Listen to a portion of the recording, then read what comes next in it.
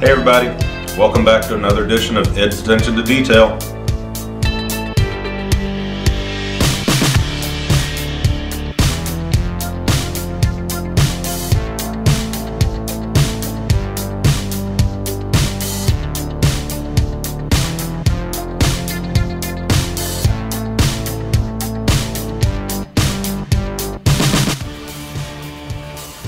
So, as I promised in my last video, I said that I was going to give you an update on the Aircraft of the Angels F-4J build series. So, that's what I'm here for. Give you an update, let you know how things are going. Don't hold your breath. Been going slow. But, I'm going to give you a little bit of history. Now, if you guys remember when I built the A4, the Blue Angels A4, that I did a history on that airplane too. And I told you the reason why I built that specific Buno number was because that plane had actually been with the Blues during the whole time that they flew the A4s. So that is how I actually have chosen the aircraft that I want to build for the F4 for the Blue Angels. Is I looked through all the different Buno numbers that they flew, and if my memory serves me correct, they flew like 14 different F4Js over the course of was from 1969 to 1973 that they flew the F4. So out of those 14, I wanted to find one airplane that was there for the whole span that they flew the F4. And so I found it. I came up with Buno number 153076. Now this airplane was actually manufactured in 1967. But before I get into that, I just wanted to kind of talk about some nuances or some differences with this F-4J versus some of the other F-4Js that were out in the fleet.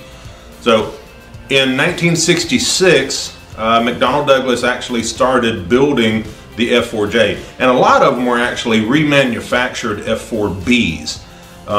The F-4 had been in production and service since the early 60s, and so they had 5-6 years of flight time on them. Now, keep in mind, these are naval aircraft, and they land and take off from aircraft carriers. That will beat an airplane up really fast.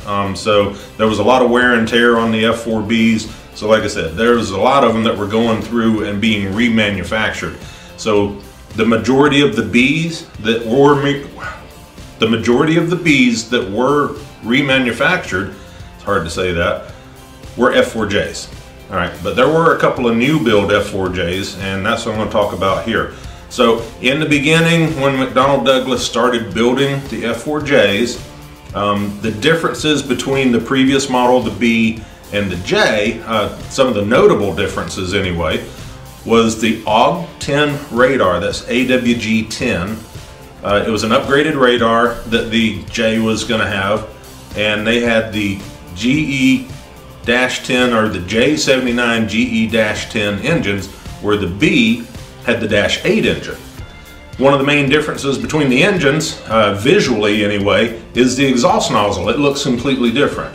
Another thing is the -10 engine was considered to be a smokeless engine, where the -8 wasn't, and a lot of smoke coming out of the engine is kind of a dead giveaway for a fighter airplane. So they made that change. All right. So the first, I believe it was 18 F-4Js that came out of McDonnell Douglas factory in St. Louis, they had actually convinced the government to allow them to manufacture the airplanes without the radar, because there were problems getting the radar. Of course, these were, government supplied. And there was problem getting the -10 engines, again, government supplied. So instead of putting the radar in, they actually put lead weight ballast in the nose of the airplanes, and they built them with the -8 engine. So the first 18 F-4Js had the -8 engine in them. All right, that's real important, and I'll show you that here in just a minute. 153076, they actually started with 071. So 076 was the 5th lead nose F-4J that was manufactured. Now, when the Blue Angels started looking for a new aircraft to fly, they were currently, or at the time, they were flying the F-11 Tiger. And they were having a lot of problems getting parts for them. They were really, and I don't want to make this sound weird, but they were getting long in the tooth because they'd been flying them for so long. And they were having trouble keeping them in the air. The maintenance on them was starting to become an issue. So they were looking to upgrade to a new aircraft. This was in 1968. Now, two things happened here. Because the old aircraft were getting so hard to keep in the air, but they also found out, and this was kind of an inter-service rivalry, that they found out that the Thunderbirds were going to start flying the F-4. Now, the Blue Angels, the United States Navy, they're like, we can't have that because we were the first American military aviation demonstration team. You know, the Blue Angels were established before the Thunderbirds were. And so they wanted to stay on top. They wanted to get the new airplane before the Thunderbirds did. So they actually looked at getting the F-4. And these 18 that were manufactured without the radars were a perfect fit.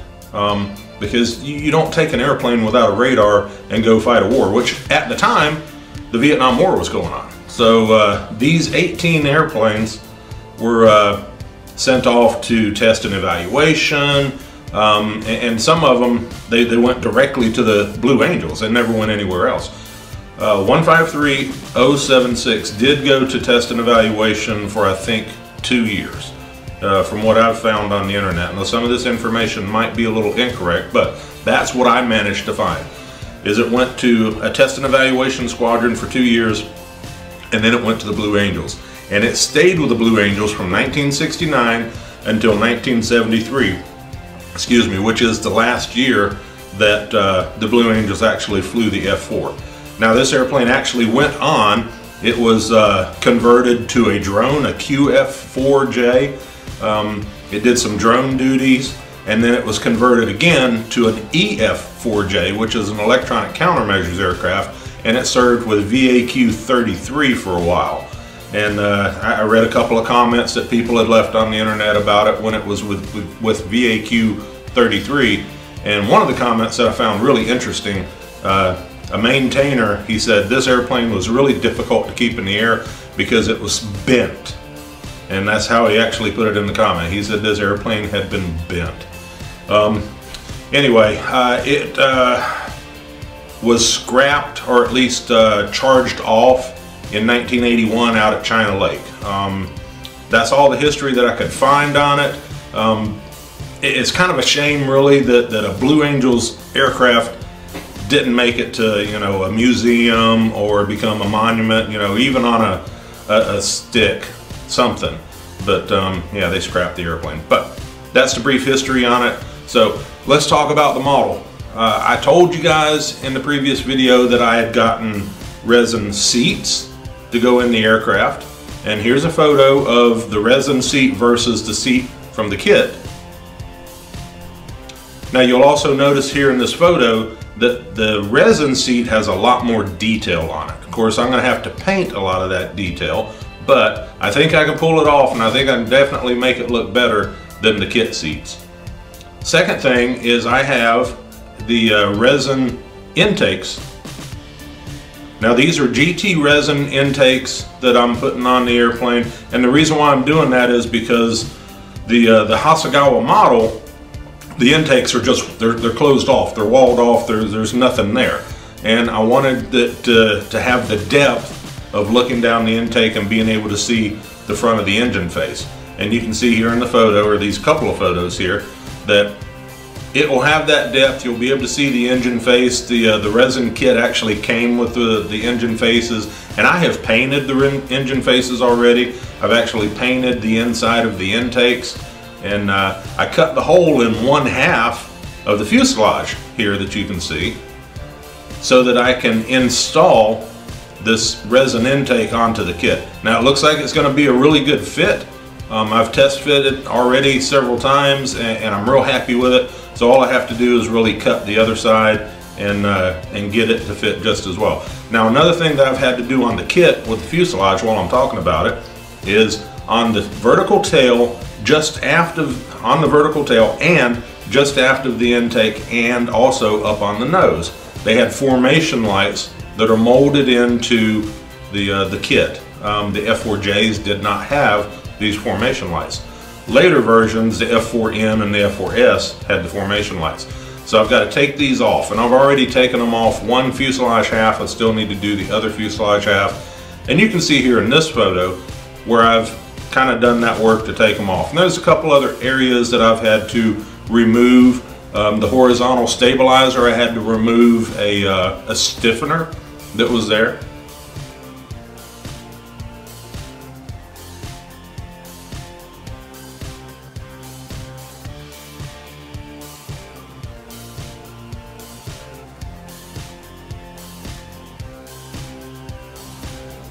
And I've also going to have to do a few other changes to it to bring it up to the Blue Angel standard. But the last part that I have for this kit is I have some -8 exhaust nozzles that I'm going to change out. And you can see right here that I've already put the -8 nozzle onto the burner can that came with the kit. And then this is the -10 burner can that was in the kit. So you can see the difference between the two, and you can see why it's going to be important that I make this change, because it's very noticeable, or at least if you know what you're looking for, that this Blue Angel model has the -8 engine in it, which is historically correct for 153076. So that's where I'm at with this one. Really hoping to get a little time to start putting some things together, getting paint on some other things. But I have started, it's coming along, everything's looking pretty good, and I think that I have a really nice plan as far as getting this one built. Hopefully it's not going to take too terribly long, but I don't know, it's taken me this long to just get this far. So that's all I got for today. Really appreciate you guys watching. Thanks for your loyalty. By the way, it is New Year's Eve when I'm filming this, so I'd like to wish everybody a very happy and prosperous New Year. So take care, God bless, and remember, pay attention to the details. We'll see you again soon. Bye.